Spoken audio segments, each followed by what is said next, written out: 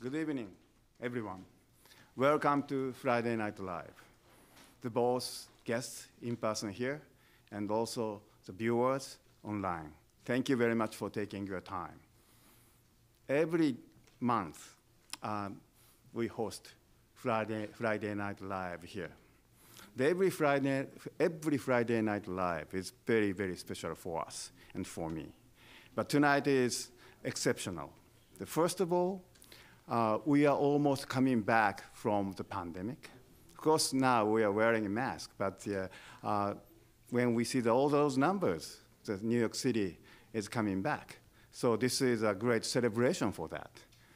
But to me, tonight's Friday Night Live is, I cannot come up with the better words than my dreams come true here. Because I grew up in the countryside of Nagasaki. Then when I was a middle school student, I started to listen to rock music and folk rock and those things. Then high school, I fell in love with jazz music. Then all those big names. Among those names, Toshiko Akiyoshi and Lew Tabackin, big band, was a very, very special name. It's actually the only Japanese name that I knew at that time. Then that was my high school days. Then today, I'm over 60. Finally, I have a chance to host this Lew Tabackin and Toshiko Akiyoshi here tonight. So this is just wow. My dreams come true kind of night tonight. And so I would like to introduce those Toshiko Akiyoshi-san and Lew Tabackin-san and three great musicians. The first on bass, Jason Tiemann. Jason, please. Welcome. He's a great technician. He played with many great jazz giants like Benny Golson. And also, obviously, he played with Yamaha drums. He's a great ambassador from Japan in that sense. And also, he's a great educator. He teaches at the University of Hartford. And actually, I studied at the Wesleyan, close to Hartford. So I feel like I'm meeting with all the friends. Thank you very much for joining us tonight. And on bass, Mr. Boris Kozlov, please.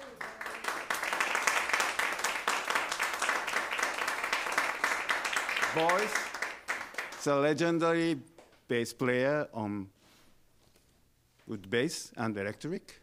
And he participated 3 Grammy Award-winning records and also other 160 albums. And also he's co-leader of the famous jazz quartet called Opus 5. And also, when we talk about the jazz bass, the legend is Charles Mingus. He inherited the Mingus Big Band as a music director for 22 years. Such amazing bass player. Thank you so much for coming tonight. And tonight, this is a Consulate General of Japan. So we need to have some sort of a flavor of Japan. So we have Sumie Kaneko-san.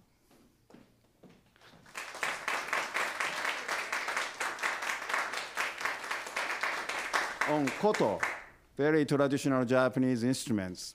Should I say like a Japanese harp or something? The many strings and the beautiful sounds. And this and those music, and through East meets West kind of music. Thank you very much. And talking about Kaneko-san, she plays with many great musicians across the genre, not only jazz or traditional music or classical music, like Yo-Yo Ma and other great musicians. And also, she has lectured at Harvard University on the music and other social issues. Thank you very much for joining tonight.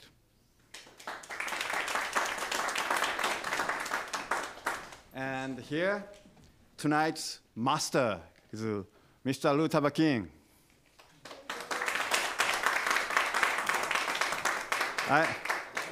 Arigato. I had a great pleasure to meet with him when I got here, but this is my first time to introduce his name here. So this gives me a great joy. And as you know, Lew-san came from Philadelphia, the capital of jazz music and classical music. And he did many great things. And he's, I think, the living dictionary of the development of jazz music. He played with Donald Byrd, Donald Byrd, right? You played with many great musicians. Too many things. Yeah. Thank you very much. And also, he fell in love with Japanese music. And I have one CD called the Tanuki's Night Out. That is Shoujoji no Tanuki-san, but he arranged it for jazz music. And he played flute tonight, but sounds like a shakuhachi of the Japanese bamboo flute. So the true bridge between Japan and the United States, both in music and also in person too, because his wife is Toshiko Akiyoshi-san. Please.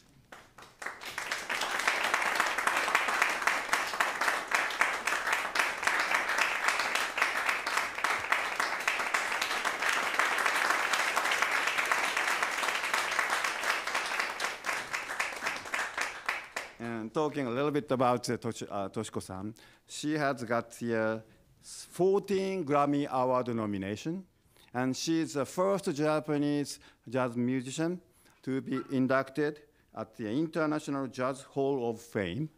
And also, she was bestowed on the Order of Rising Sun with Gold Ray by the name of the Emperor of Japan. And also, she was named as Jazz Master by the US National Endowment for the Arts. Very high honor. And when I started to listen to jazz music, I still remember the sounds of Minamata. And also, she composed music for Hiroshima. So her music, beyond just the music, she has true impact on the society and people and people's mind. So I think I talk too much. Just like Miles Davis said, music will speak for itself. So please enjoy great music tonight. Thank you very much.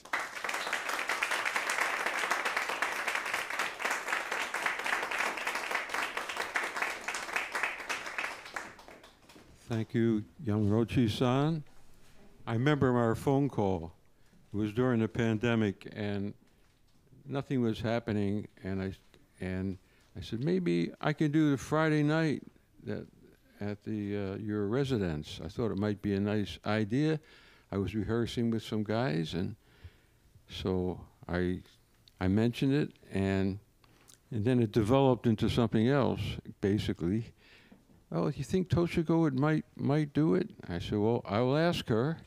And she said, of course. And then we said, maybe one more Nihonjin to present. So I was thinking, and I thought of Sumie, because I did one little thing with her. She played shamisen on this one little event. Anyway, she was okay, able to make it. So here we are. Now we have a big special event. And the first tune that my trio will be playing is an original composition. It's called Garden at Lifetime. It was written for a garden, the last shogun's garden in Shizuoka. And there's a jazz club called Lifetime. And anyway, I recorded this tune, And the owner was so excited, he built a nose stage outdoor across the koi pond, and we opened it. And I got to got involved in playing, improvising some music for Hagoromo. Anyway, so this is our special arrangement called Garden at Lifetime.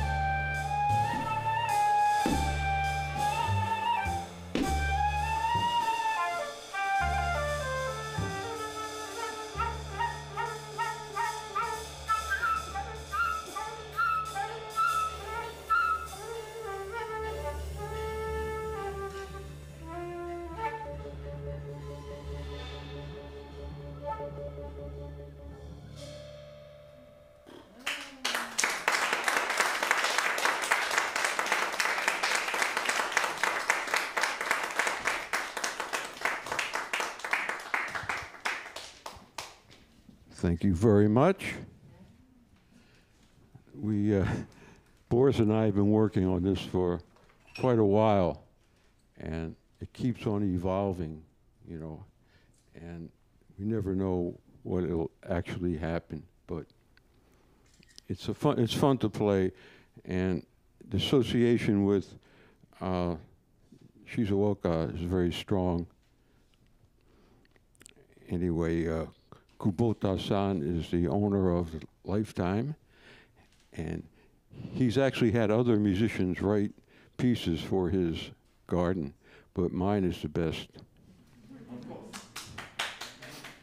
Don't you think so? I have a copy of some European composer wrote this beautiful manuscript. He wrote this composition for Fugetsuro. Anyway, now is the time for Sumie. I was asking her to write a piece for flute and koto, and she never did it. And so when this project came up, I said, okay, Sumie, now's the chance to do it. And just got it 2 days ago, so hopefully we'll make something happen, and I'm sure something will happen. Anyway, Sumie Kaneko, dozo.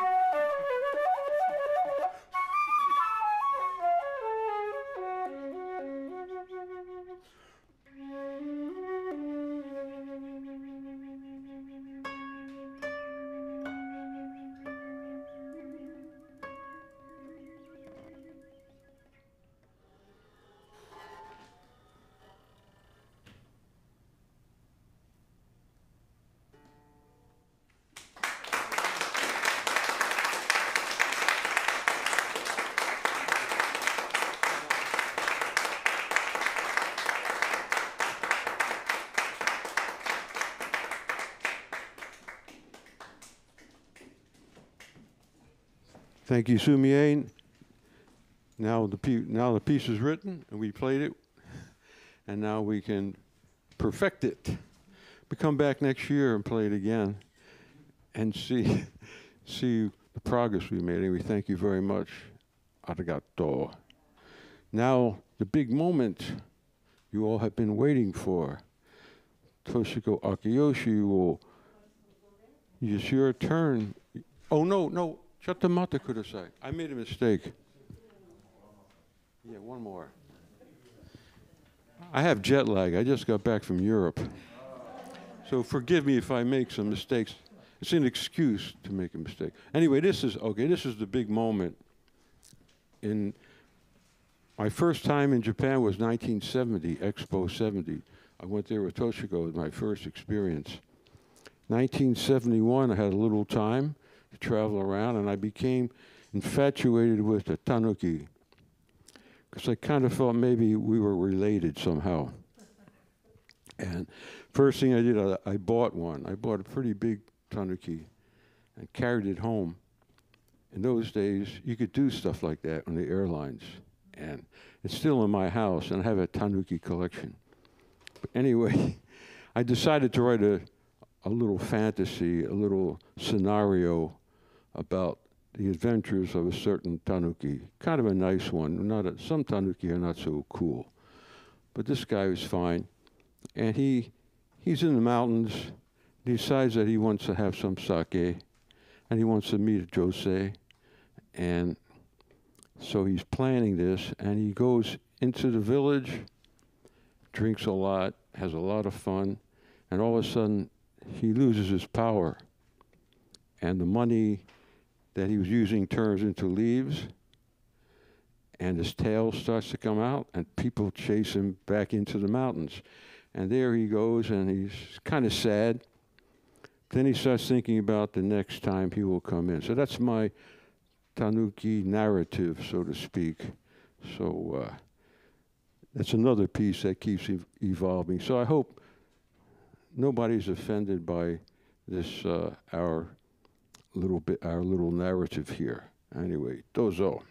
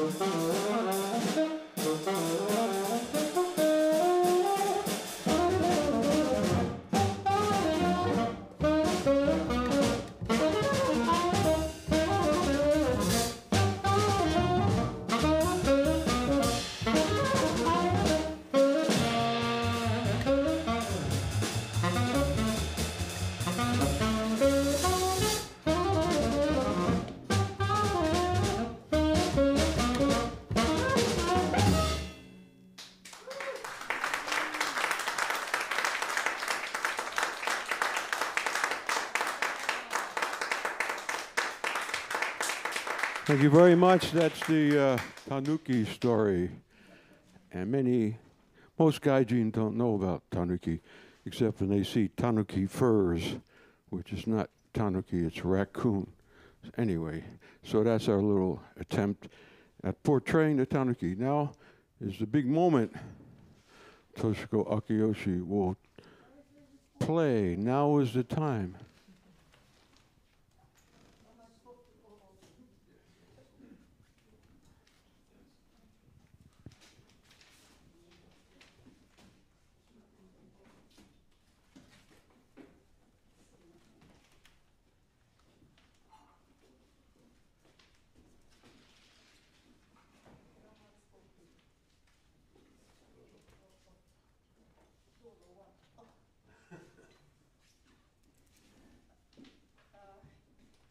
Is this working?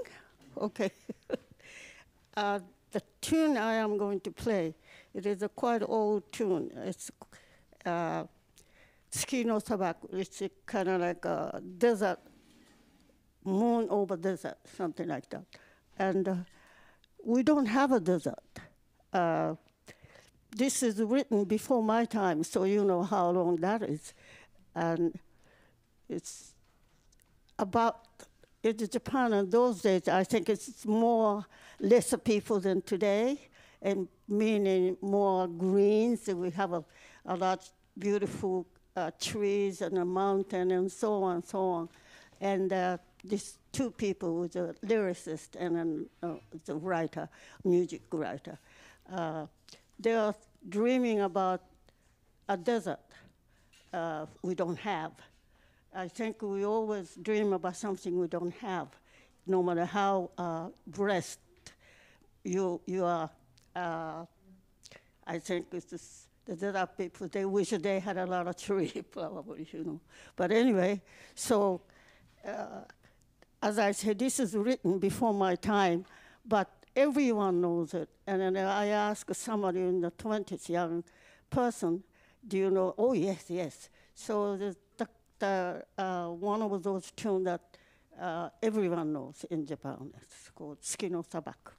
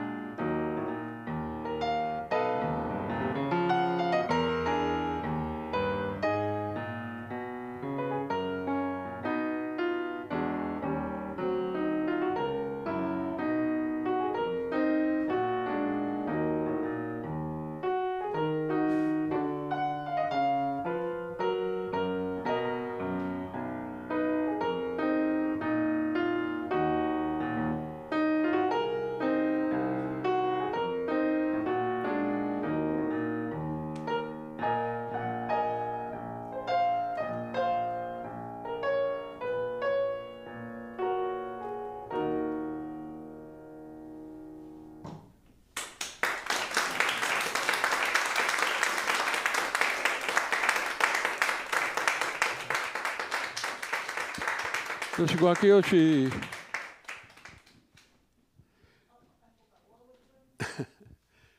Yellow. This is a political piece and kind of a political statement because, you know, you heard the phrase black is beautiful, and if you run into Thelonious Monk, the first thing he would say is white is right. So this is Toshiko's yellow is mellow. However, yellow is not always mellow. Sometimes. What do you think about that, Sumie? Sometimes it's mellow, usually mellow, but this is yellow is mellow.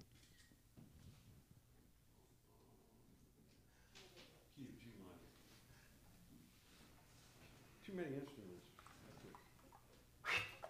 You have to say that black is beautiful, white is right, yellow is mellow. That's what I said.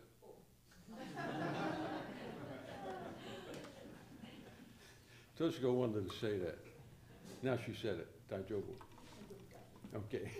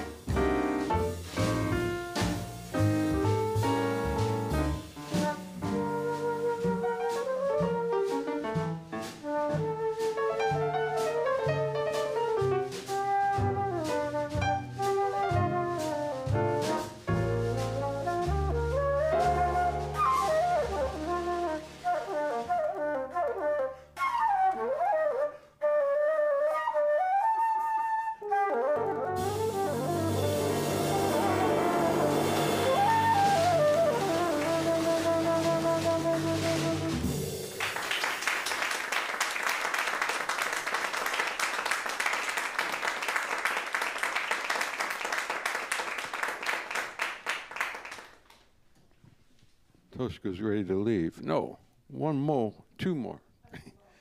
Anyway, this next composition of Toshiko's requires a little explanation. In the late 70s, we were in the recording studio recording my first flute-only album. And the idea was to record Sea in the Springtime, Haru no Ome. So Toshiko had a special arrangement of that, and we recorded it, some really nice long solos. It was about 10 or 11 minutes long. And all of a sudden, found out from the Miyagi estate, they said, "Dame, you can't do it. You can only play it the original way." Kind of stupid, but that's what they said. So we couldn't use it. But meanwhile, we had this long, lots of music. We had 11 minutes of music.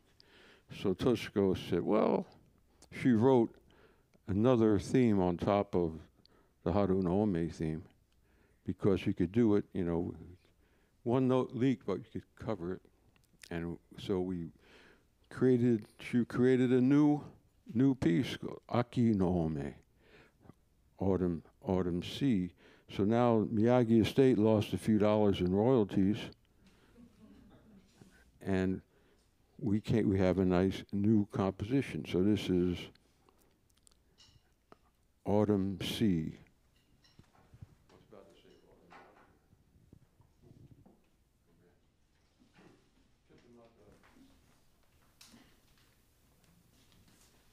I was playing the other day a request to play Autumn Nocturne, and I looked it up on the dictionary. I tried to find out the Japanese word. I knew that autumn is Aki, and nocturne came out to be Noctan. So Aki Noctan. It's not what I expected. Okay. Let's see. Thai flute.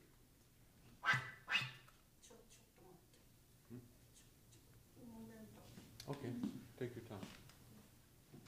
Need some water?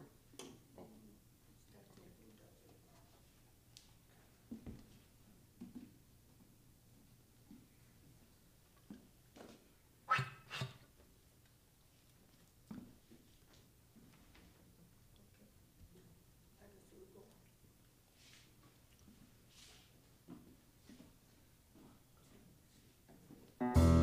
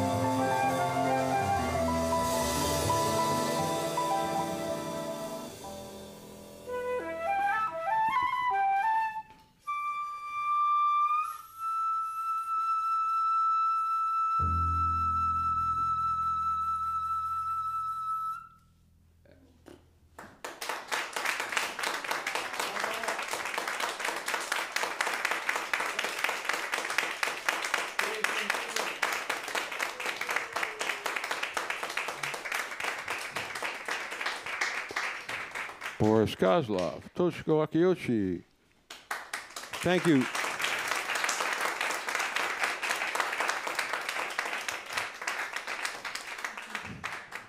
We really enjoyed playing for you this afternoon, and we prepared an encore.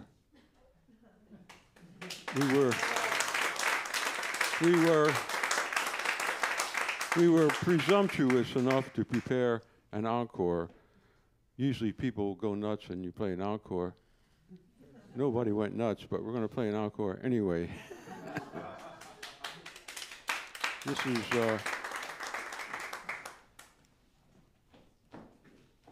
This is like a little jam session kind of champon little tune.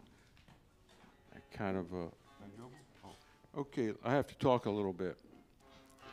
I can tell my joke, my guitar tuning joke, if you want to hear it. No, I won't tell it. This is a little piece I dedicated to Kanji-san, because he's like, of all the ambassadors, I've been through quite a few here, and he's the most supportive, most energetic, the most dedicated of all. So, arigato, thank you very much.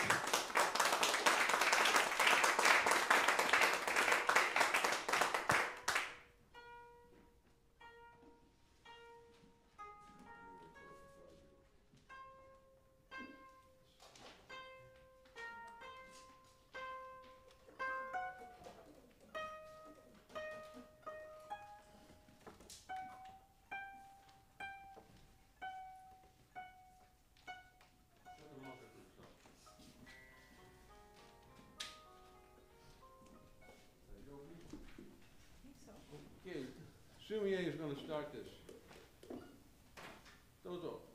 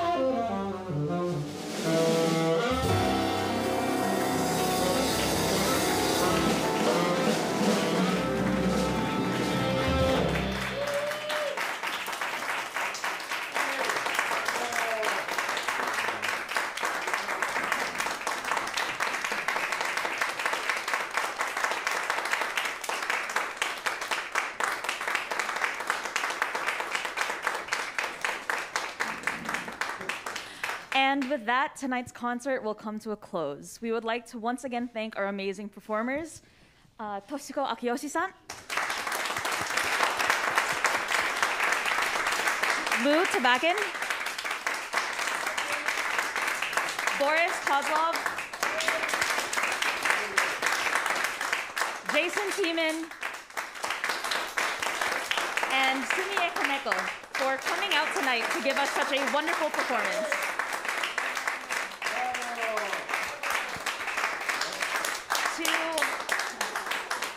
To all of our supporters, thank you for attending tonight's event and for your continuing support of the Friday Night Live series.